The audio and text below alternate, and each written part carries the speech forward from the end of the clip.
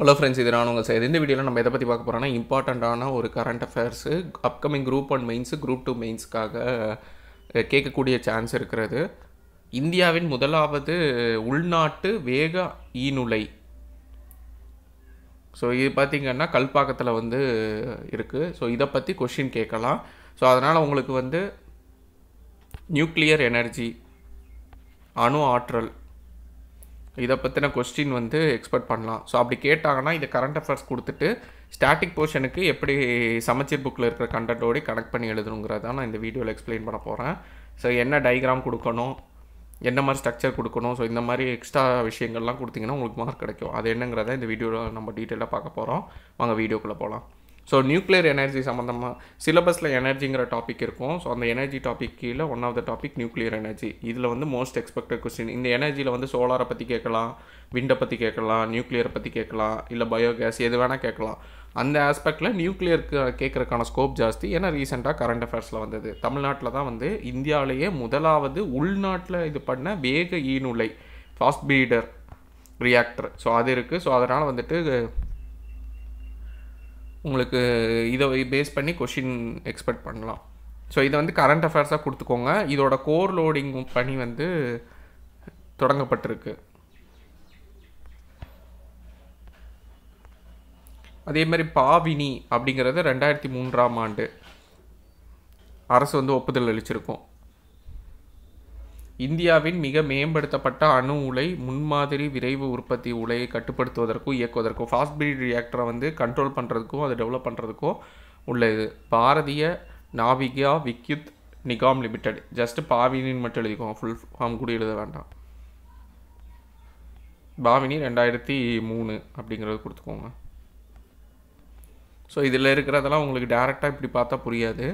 நான் அந்த டயக்ராம் மாதிரி போட்டு காட்டுறேன், அதை பேஸ் பண்ணி இது பண்ணிக்கோங்க. ஸோ இதை பாவினி. ஸோ பேஸ் நம்மளுக்கு தெரியணும். கரண்ட் அஃபேர்ஸ் அவ்வளோதான்.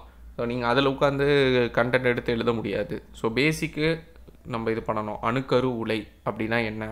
அணுக்கரு உலை என்பது தற்சார்புடைய கட்டுப்படுத்தப்பட்ட அணுக்கரு பிளவு வினை. ஸோ இந்த அணுக்கரு பிளவு அப்படிங்கிறது கீவேர்டு. ஸோ இதை கண்டிப்பாக எக்ஸ்பெக்ட் பண்ணுவாங்க. அணுக்கரு பிளவு வினை மூலம் மின் உற்பத்தி செய்யும் இடமாகும். ஃபஸ்ட்டு எங்கே இருக்குது? 1942 அமெரிக்காவில் உள்ள சிகாகோ நகரில் தான் முதல் அணுக்கரு உலை கட்டப்பட்டிருக்கும். இதோட வகைகள்: உற்பத்தி உலை, 2வது வேக உற்பத்தி உலை, 3வது அழுத்த நீர்ம உலை, 4வது கன அழுத்த நீர்ம உலை, 5வது கொதிநீர் உலை, 6வது குளிரூட்டப்பட்ட நீர்ம உலை, 7வது குளிரூட்டப்பட்ட வாயு உலை, 8வது அணுக்கரு இணைவு உலை, 9வது வெப்ப அணுக்கரு உலை. ஸோ இந்த 9மே எழுதணும்னு அவசியம் இல்லை. அட்லீஸ்ட் ஒரு மினிமம் ஸ்டார்டிங்கில் இருக்க ஒரு 4-5 கொடுங்க, நம்பர் வச்சு கொடுங்க. 1 2 3 4 அப்படின்னு சொல்லி கொடுங்க. இல்லைன்னா இந்த நம்பர் யூஸ் பண்ணுங்கள். சிங்கிள் லைனில் எழுதாதீங்க. சிங்கிள் லைனில் எப்போ கொடுக்குறீங்கனாலோ அப்படின்னா ஒரு 2 எக்ஸாம்பிள் கொடுத்தா போதும். ஸோ கண்டென்ட்டு தெரியுது முக்கியம் இல்லை, அது எப்படி பேப்பரில் ப்ரெசென்ட் பண்ணுறதும் ரொம்ப இம்பார்ட்டண்ட்டு. கம்மியாக எழுதக்கூடிய நேரத்தில் ஒரு ஃபார்மெட்டில் எழுதணும். நிறைய அது டீட்டெயிலாக எழுதுறீங்கன்னா அதுக்கு வேறு ஃபார்மெட்டில் எழுதுனீங்கன்னா நல்லாயிருக்கும். டைம் அண்ட் ஸ்பேஸ் மேனேஜ்மெண்ட் ஆகும். அணுக்கரு உலையோட பாகங்கள் எடுத்து கொடுத்துருக்காங்க. எரிபொருள், தணிப்பான், கட்டுப்படுத்தும் களிகள், குளிர்விப்பான், தடுப்புச்சோறு. இது ரொம்ப ரொம்ப இம்பார்ட்டண்ட்டு. ஏன்னா இதுதான் பேசிக்கு அணுக்கரு உலைக்கு. எரிபொருள் பார்த்திங்கன்னா பிளவுக்குட்படுத்தப்படும் பொருளே எரிபொருள் ஆகும். இது யுரேனியம் யூஸ் பண்ணுவாங்க பொதுவாக. தணிப்பான் பார்த்திங்கன்னா உயர் ஆற்றல் கொண்ட நியூட்ரான்களை குறைந்த ஆற்றல் கொண்ட நியூட்ரான்களை குறைப்பதற்கு தணிப்பான் பயன்படுத்தப்படுகிறது. எக்ஸாம்பிள் பார்த்திங்கன்னா கிராஃபைட், கனநீர், இதெல்லாம் தணிப்பானாக யூஸ் பண்ணுவாங்க.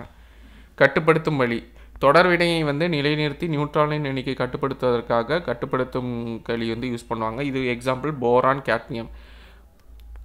உங்களுக்கு ஃபுல்லாக எழுத முடியலனாலும் அட்லீஸ்ட் இந்த ஹெட்டிங் கொடுத்துட்டு எக்ஸாம்பிள் சொல்லிவிட்டு இதில் கொடுத்துருக்கதை மட்டும் இது பண்ணுங்கள். எரிபொருள் எக்ஸாம்பிள் யுரேனியம், எடுத்துக்காட்டு யுரேனியம், தணிப்பான், கிராஃபைட், கனநீர் அப்படின்னு சொல்லிவிட்டு அதையாவது எழுதுங்க மினிமம். இல்லை உங்களுக்கு இது எழுதினாலும் ஸ்பேஸ் இருக்குது அப்படின்னா நீங்கள் எல்லாம் எழுதலாம். மினிமம் ஒரு பாயிண்ட் கொடுத்துட்டு அது என்னென்னு எழுதிட்டு அப்புறமா எக்ஸாம்பிள் கொடுக்கலாம். குளிர்விப்பான் அப்படின்னா அணுக்கரு உலையில் உருவாகும் வெப்பத்தை நீக்குவதற்கும் குளிர்விப்பான் யூஸ் ஆகுது. நீர், காற்று, ஹீலியம் ஆகியவை குளிர்விப்பானாக யூஸ் பண்ணுவாங்க. தடுப்புச் சுவர் வந்து அபாயகரமான கதிர்வீச்சு சுற்றுப்புற சூழலில் பரவாமல் இருப்பதற்காக காரியத்திலான சுவர் வந்து யூஸ் பண்ணுவாங்க.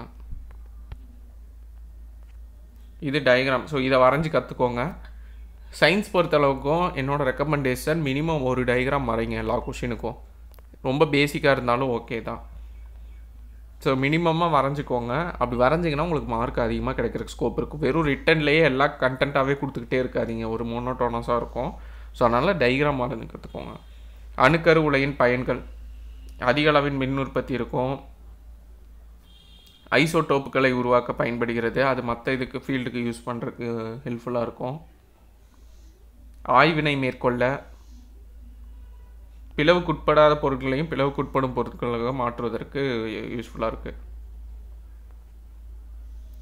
இந்திய அணுசக்தி ஆணையம் 1948 மும்பையில் அமைக்கப்பட்டிருக்கும். அதன் தலைவர் வந்து ஹோமி ஜஹாங்கீர் பாபா. இப்போ இந்த இது என்ன பேரில் இருக்குன்னா பாபா அணு ஆராய்ச்சி மையம் அப்படின்னு அழைக்கப்படுது.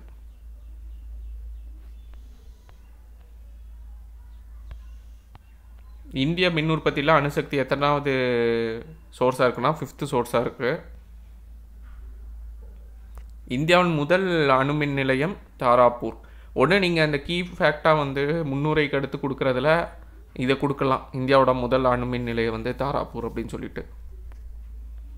அடுத்து மகாராஷ்டிரா, ராஜஸ்தான் இங்கெல்லாம் இருக்குதுன்னு சொல்லி கொடுத்துருக்காங்க. என்ன பிளேஸுன்னு சொல்லி இதில் கொடுக்கலாம். அது அடுத்த சாப்டர் நான் எக்ஸ்பிளைன் பண்ணும்போது இதை நான் சொல்கிறேன். தமிழ்நாட்டில் 2 இடத்துல இருக்குது, கல்பாக்கம், கூடங்குளம். இந்தியாவில் கட்டப்பட்ட முதல் அணுக்கரு உலை பெயர் பார்த்திங்கன்னா அப்சரா. இந்தியாவில் 22 அணுக்கரு உலை இருக்குது. ஸோ இதெல்லாம் தேவையில்ல, இதெல்லாம் விட்டுருங்க.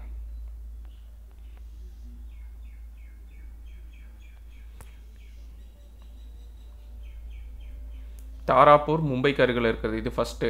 செகண்ட் பார்த்திங்கன்னா ராஜஸ்தானில் வந்து கோட்டா அப்படிங்கிற இடம்.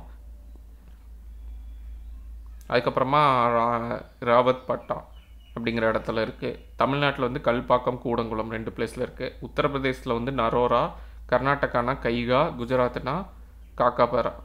ஸோ இந்த பிளேஸ் வந்து மேட்ச் த ஃபாலோயிங் ஃபிலிம்ஸில் ரிப்பீட்டடாக கேட்டே இருப்பாங்க. இதை வந்து நீங்கள் மேப் வச்சும் கொடுக்கலாம். இந்தியா மேப் வரைஞ்சிட்டு ஸோ என்னென்ன பிளேஸ் இருக்கோ ஒரு 4-5 பிளேஸ் நீங்கள் கொடுத்தீங்கன்னா நல்லாயிருக்கும். ஸோ இந்த மாதிரி ஸோ இந்திய மேப் வரைஞ்சிக்கோங்க. உள்ளக்குள்ளே இருக்கிறதெல்லாம் இப்படி பிரிக்க வேண்டாம். ஜஸ்ட்டு வந்து அதோட லொக்கேஷன் மட்டும் இங்கே பிரிச்சுட்டு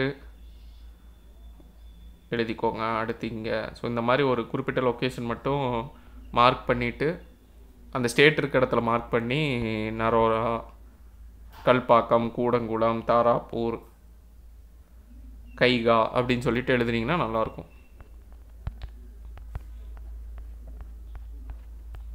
ஸோ ஃபைனலாக பார்த்தீங்கன்னா இது வந்து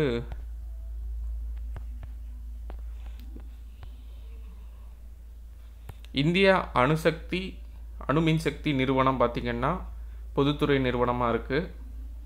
மும்பை தலைமையிடமாக கொண்டிருக்கு. அணுசக்தி உற்பத்திக்கான பொறுப்பை வந்து இந்த நிறுவனம் தான் வைக்குது. ஸோ இந்த நிறுவனம் பேர் மும்பை தலைமையகம் அப்படின்னு மட்டும் எழுதுனா கூட போதும். ஓகே, 3 ஸ்டேஜுன்னு சொல்லுவாங்க இந்த நியூக்ளியர். இந்தியாவில் வந்துட்டு இந்த 3 ஸ்டேஜில் வந்து டெவலப் பண்ணணும்னு சொல்லுவாங்க. ஸோ எப்படின்னா ஃபஸ்ட்டு இயற்கையாக கிடைக்கக்கூடிய யுரேனியம், அந்த யுரேனியத்தை வந்துட்டு PHWR அப்படிங்கிறது வந்து ப்ரெஷரைஸ்டு ஹெவி வாட்டர் ரியாக்டர், கன அழுத்த நீர் உற்பத்தி உலை. ஸோ நிறைய வகை இருக்குல்ல, அதில் வந்து இது ஒரு வகை. இந்த இதில் வந்து நேச்சுரல் யுரேனியத்தை யூஸ் பண்ணி இயற்கை யுரேனியம் அப்படின்னு இங்கே எழுதிக்கோங்க. இங்கே வந்து PHWR கூட கொடுத்துக்கோங்க. ஸோ இங்கே ப்ராப்ளம் கிடையாது. அதன் மூலிமா மின்சாரத்தை உற்பத்தி செய்வாங்க. இங்கே ஒரு பாக்ஸ் போட்டு மின்சாரம்னு எழுதிக்கோங்க. அடுத்து கீழே வந்து 2 கோடு இழுத்துட்டு கீழே வந்து PU புளூட்டோனியம், மேலே வந்துட்டு சிதைவடைந்த யுரேனியம் அப்படின்னு சொல்லி எழுதிக்கலாம். இல்லை பிளவுபட்ட யுரேனியம் அப்படின்னு எழுதிக்கோங்க. அடுத்தது பார்த்திங்கன்னா இங்கே வந்துட்டு PU எரிபொருள் கொண்ட ஃபாஸ்ட் ப்ரீடருக்கு வந்து வேக அணு உலை அப்படின்னு எழுதிக்கோங்க. இந்த வேக அணு உலைக்கு வந்து இங்கே 3 இது தேவைப்படுது. ஒன்று இங்கேருந்து கிடச்ச யுரேனியமு, அடுத்து ப்ளூட்டோனியமு, அடுத்து பியூ, அடுத்து டிஹெச்னா தோரியம். இந்த 3ஐயும் இங்கே யூஸ் பண்ணி அதை என்ன பண்ணுவாங்கன்னா எலக்ட்ரிசிட்டி ப்ரொடியூஸ் பண்ணுவாங்க. அடுத்து இதிலிருந்து ஒரு கிடைக்கக்கூடிய பொருள் தான் U233. ஸோ இந்த U233 வச்சு ஒரு அணு உலை இயக்கி மின்சாரத்தை தயாரிப்பாங்க தோரியத்தை யூஸ் பண்ணி. ஸோ இந்த ஸ்ட்ரக்சர் மட்டும் மக்கடிச்சு வச்சுக்கோங்க. இது வரைஞ்சிங்கன்னா உங்களுக்கு அதிக மார்க் கிடைக்கும், இல்லாட்டினாலும் ப்ராப்ளம் கிடையாது. பட் ஆனால் ட்ரை பண்ணிங்கன்னா உங்களுக்கு இப்போ நீங்கள் டாப்பராக வாங்கணும் அப்படின்னா, சப்போஸ் இந்த கொஷின் கேட்டாங்கன்னா இந்த ஸ்ட்ரக்சர் கொடுத்தீங்கன்னா 10ல் வந்து ஒருத்தர் தான் இந்த மாதிரி வரைவாங்க, மற்றவங்க மேக்ஸிமம் இந்த இவ்வளோ எக்ஸ்பிளைன் பண்ணி வரைய மாட்டாங்க. ஸோ அப்போ உங்களுக்கு மார்க்கு அதிகமாக கிடைக்கிறதுக்கு ஸ்கோப் இருக்கும். இல்லை எனக்கு இவ்வளோ வரைகிறதெல்லாம் ரிஸ்க்கு அப்படின்னு நினச்சிங்கன்னா விட்டுருங்க, மேப்பாவது மினிமம் கொடுங்க. இல்லை நல்ல மார்க் வாங்கணுன்னா இது வரைய கற்றுக்கோங்க இந்த ஸ்டேஜ். ஸோ இது ஸ்டேஜ் 1, இது வரைக்கும் ஸ்டேஜ் 1, இது வந்து ஸ்டேஜ் 2, இது ஸ்டேஜ் 3.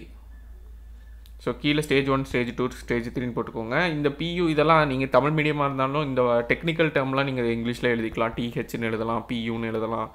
ஆனால் கீழே வந்து அதுக்கான எக்ஸ்பிளைன் கொடுத்துருங்க. பியூனா என்ன, யூனா என்ன யுரேனியம், பியூனா என்ன ப்ளூட்டோனியம், அடுத்து டிஹெச்னா என்ன தோரியம் அப்படின்னு சொல்லி எழுதிருங்க.